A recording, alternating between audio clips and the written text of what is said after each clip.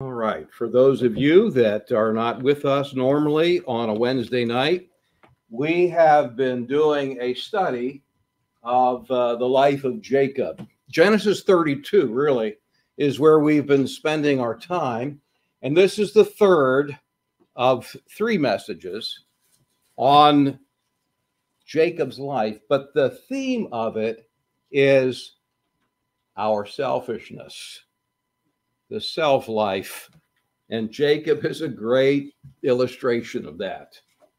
At the climax of the long story of Jacob's life in the Bible, and in Genesis 32, God's not only trying to bless Jacob, he's actually attempting to completely change, transform Jacob's life. I think Jacob's name is illustrative. You know what his name means? Literally, the name Jake, by the way, my name is James, and James is a derivative of Jacob. And it's not a very flattering name. The name Jacob means one who takes by the heel, or the heel grabber, one who grabs, one who grasps. And that is a picture of this man's character. He is very graspy. And you know what? Graspiness, if I can call it that, is really essentially the biblical picture of sin.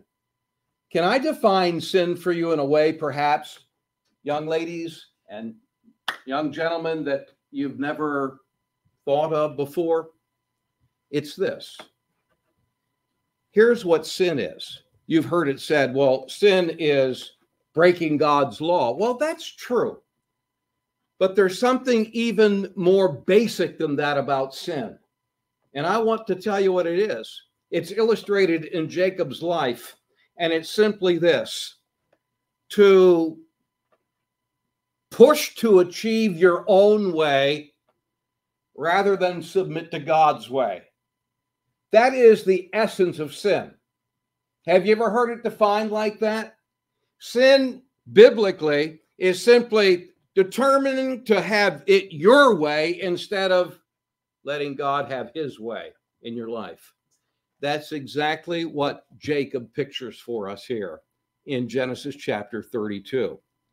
If you were with us before, you know that God and Jacob had a wrestling match. You know, the Jewish people don't think that that God could ever come in human form.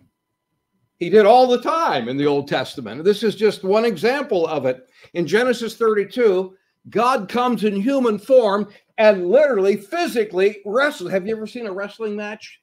I mean, a college or a high school wrestling match. I don't mean the fake stuff, the Worldwide Wrestling Federation. I don't mean that stuff, but I mean a real wrestling match. Have you ever seen one on TV? God wrestled a man. Isn't that incredible?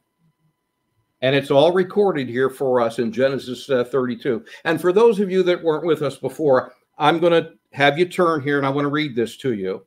In verse 24 of Genesis 32, look at it in your Bible.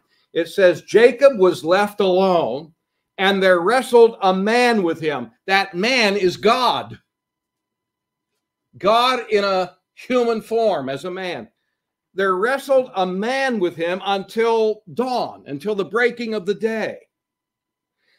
Verse 25, and when he, that is God, who came in human form, saw that he prevailed not against him, against Jacob, God, as a man, touched the hollow of Jacob's thigh, and the hollow of Jacob's thigh was out of joint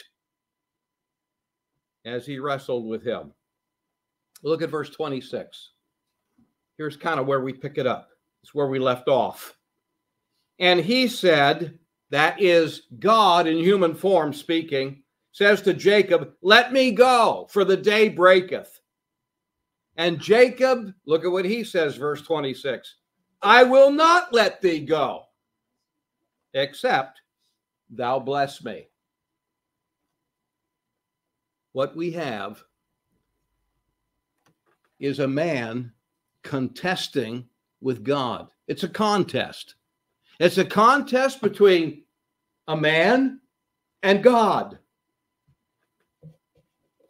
Someone asked me, I guess after one of the messages on this recently, how could, because I said that Jacob was not wanting God's blessing, he was fighting God's blessing.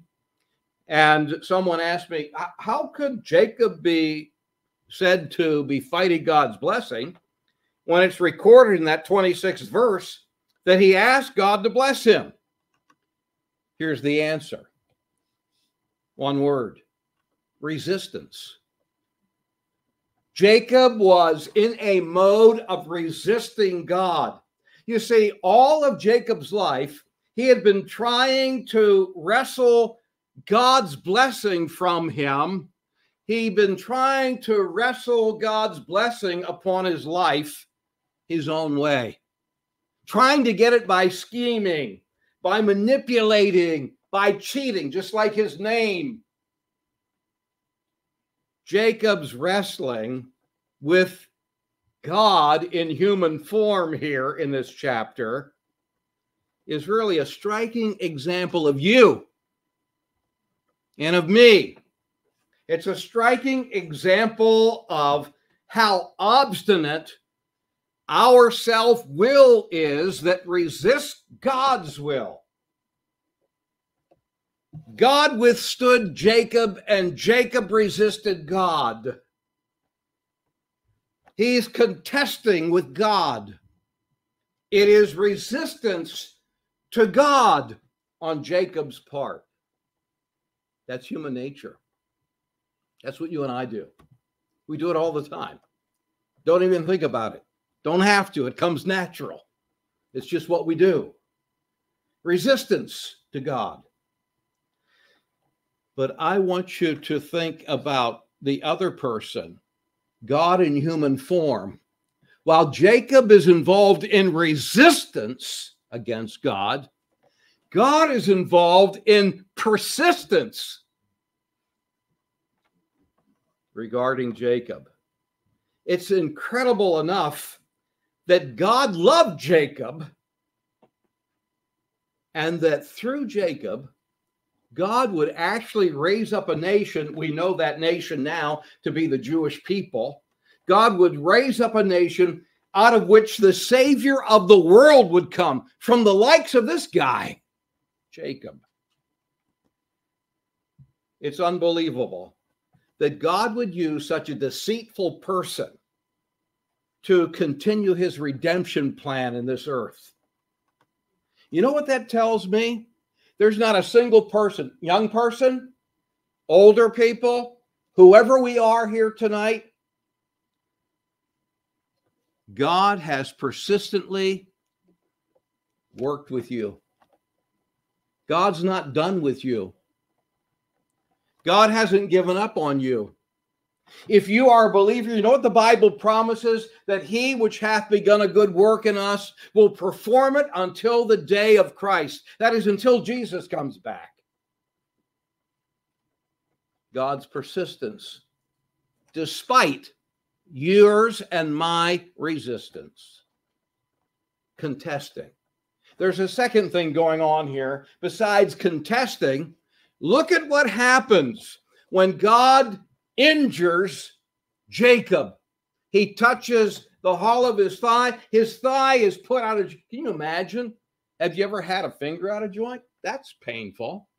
Ever had a arm out of joint? That's really painful. Can you imagine having a hip out of joint? Maybe you have had that happen. What happens? Look with me in this 26th verse again, where Jacob says, I will not let you go except you bless me. Here, the whole story changes. From Jacob contesting with God, Now Jacob is clinging on to God. This is the crisis that brought about the real change, the transformation. But notice this, young people. Jacob didn't change until a crisis came into his life, until God touched his thigh and put it out of joint.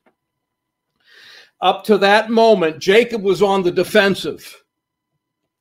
But now he can no longer defend himself. Now he is in a state of incompetence. You know what it means to be incompetent? To be incompetent means that you don't have any ability. You're totally unable to cope. He's in a place of incompetence. Now, all of Jacob's ability to defend himself is totally gone. Instantly, his power to resist has vanished when God touches the hollow of his thigh, puts his thigh out of joint. Jacob could no longer wrestle. Wrestling Jacob became hanging on or clinging Jacob. Grasping Jacob became clinging Jacob. He passed from wrestling and resisting to a stage of clinging for dear life. And when he said what he did in that 26th verse to God, I will not let you go except you bless me. I want you to understand, this wasn't the first time Jacob ever met God. Jacob was not ignorant of God. He had a saving revelation of God at a place called Bethel 20 years prior to this incident. But you know what? Jacob was still a very carnal believer. And you know what I've discovered? That's really par for the course in the Christian life. The majority of Christians are very carnal Christians.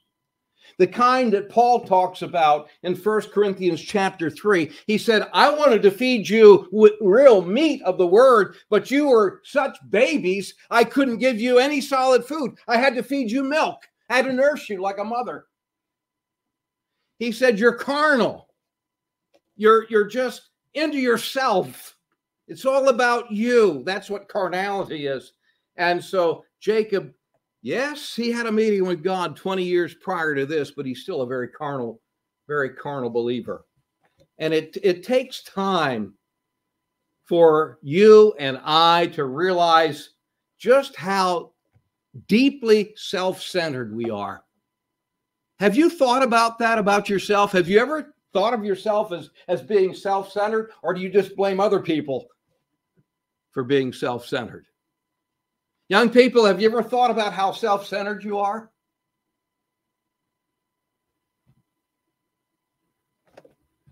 We are so full of ourselves. The self-centeredness of sin permeates our whole life. And the only way that'll ever change is that the Holy Spirit brings you as an individual and me as an individual to the end of ourselves. That he takes us down a couple of notches until we see and we admit just how self-centered we really are. Jacob came to the point of incompetence. He couldn't pull it off anymore. And he was the only thing he could do. When you come to the end of your competence, when you become incompetent, the only thing you can do is either you crack up, or you crash and burn, or you learn to depend upon the Lord. You turn your incompetence into dependence. And that's what happens here. This occasion in Genesis 32 marks the second crisis in Jacob's spiritual life. As important as the first was, when God revealed himself there at Bethel as the God of his father and his grandfather, as important as that was, this was just as important, this meeting here. And by the way, You ever hear of the book of Hosea? It's just a small book way in the back of the Old Testament. It's called a minor prophet because it's not big. It's a small book. The book of Hosea, chapter 12, verses 3 and 4, gives us additional information about this wrestling incident that's not in Genesis 32. And here's what it says. It says, when Jacob's thigh was put out of joint, he wept, or he cried, and he made supplication unto God. That is, he prayed. So he cried to God in prayer. Jacob was crying as he was clinging for dear life. And he was praying. What do you think he was praying for? What do you think he was asking God? Well, if he said, I won't let you go except you bless me, guess what he was praying for? He was praying for the blessing of God in his life, because now he realized he could not wrestle that blessing out of God's hands by his own competence. Now he had to depend upon God to bless him. Now he's completely dependent upon God for it.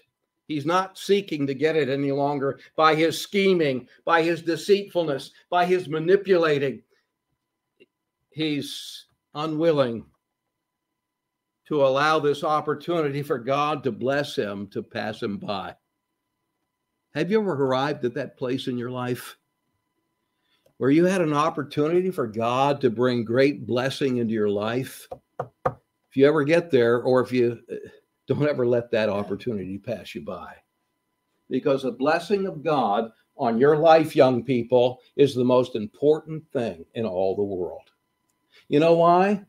Because you just didn't happen to come into this world because your father and mother brought you into this world. Young people, God brought you into this world, and God brought you into this world because he has a purpose for your life. And his great purpose for your life is God loves you, or he would not have ever had you been born. And he wants a personal relationship with you, and you'll never be happy until you get out of yourself and you start focusing on God and the relationship that he wants to have with you. This is what Jacob discovered. And it ended with a third thing. He started contesting, and then he was clinging, and finally, God saw to it that he was changing. At the moment Jacob had his thigh out of joint, he was broken before the Lord. All he could do was to cling and to cry. And that was when the transforming change happened in his life. Look with me again in the Bible, verse 27. This is God's answer to Jacob when he said, I'm not going to let you go until you bless me. What does God answer? How does God respond to that? Look at verse 27. And he, that's God in human form, says to Jacob, what's your name? Don't think God knew his name? Don't think God knew who Jacob was? You see what he's doing? God, when God asks him, what is your name? He's saying, I want to hear from you who you really are. I want you to acknowledge who you really are. What's your name? Remember what I told you the name Jacob means? When God said, what's your name? He would have to say, my name is, I'm the grasper. I'm the manipulator. I'm the schemer. I'm the cheater. I'm the deceiver. God is asking, what's your name? Because your deliverance from your self-centeredness, and don't sit here and think, I'm not self-centered. If you think that, you're the epitome of self-centeredness. And the only way, and all of us need deliverance from our self-centeredness, or our lives are going to they're just going to spiral out of control. You know why people are depressed? You know why people get angry? You know why people just lose it? Because we're self-centered. That's what it's all about. And so God is asking, who are you?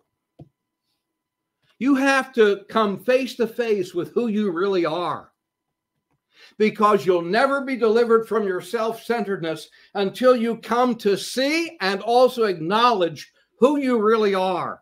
And you'll never acknowledge it until God breaks you. Have you ever been broken by God? Have you ever been brought to the end of your self-centeredness by God?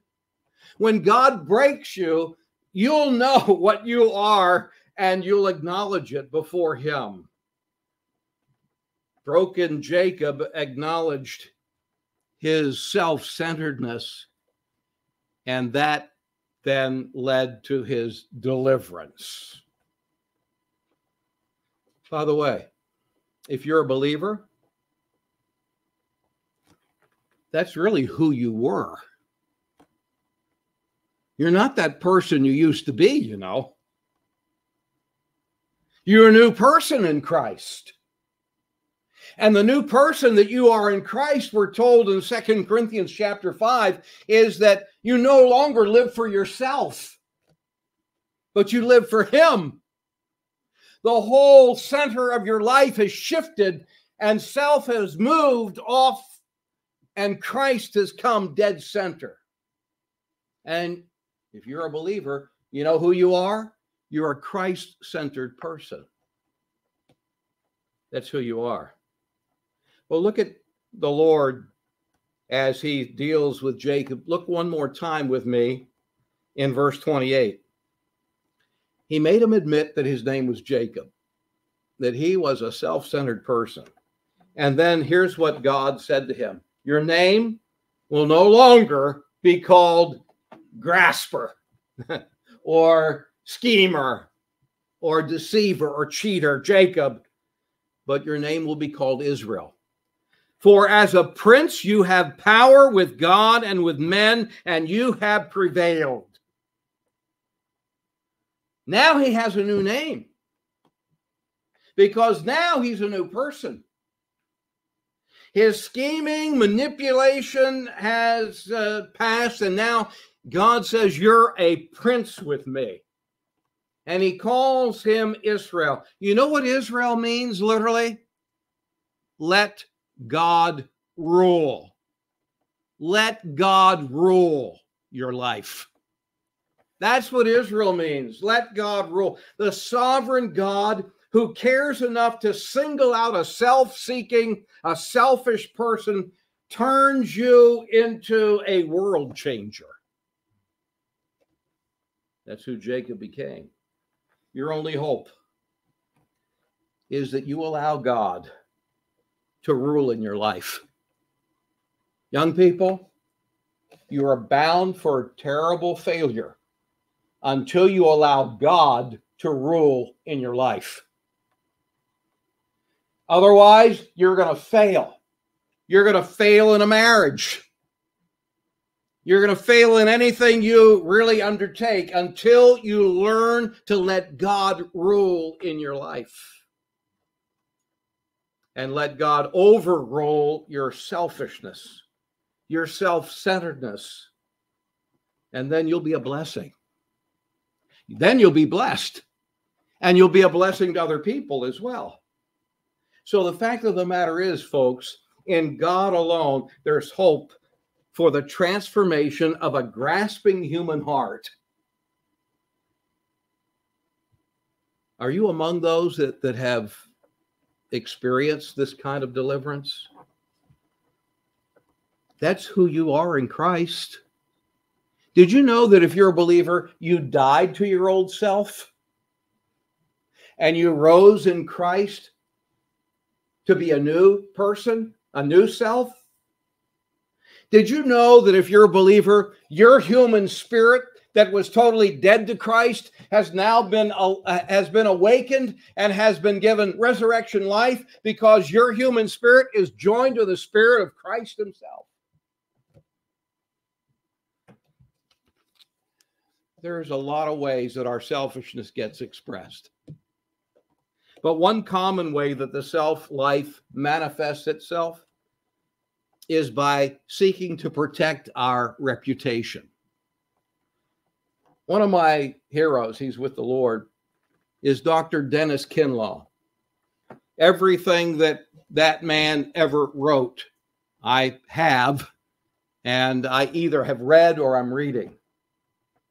He was the former president of Asbury University. And he said that during the middle of his academic career, his son was in his late teen years, and his son was trying to find his own way in distinction from his dad.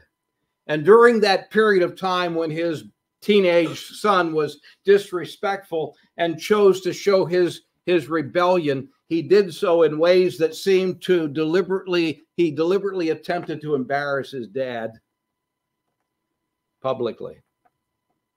So, Dr. Kinlaw, he was urged as a result to pray for God to change his son. He prayed like that for a while. And then the Holy Spirit asked him, "Why are you praying so urgently for me to change your son?" And suddenly, Kinlaw said he realized that he was more concerned about his own reputation than he was about the Lord and his own son. And he saw that his praying was filtered through a grid of selfishness and self-centeredness. And he thought how Jesus wasn't overly concerned about his reputation when he suffered on that cross shame for me. And he knew immediately that his own fear of embarrassment came from a desire to protect his own ego. And his concern for his son was really corrupted by what people would think of him. And so the Holy Spirit led him to realize this was hindering his prayer for his son's return. So eventually, he found himself praying this, and I quote, "Lord, my reputation doesn't matter. You and your will for my son is what matters. Forgive me and cleanse my selfish heart." And Kinlaw said, I never regretted that prayer. Eventually, his son got right with the Lord and came back into fellowship with his dad as well. Isn't it amazing that even our praying can be selfish? We can even want the right thing, but for the wrong reasons, for selfish reasons. That's why we must have a personal encounter, a personal touch from God to experience God's blessing in our life.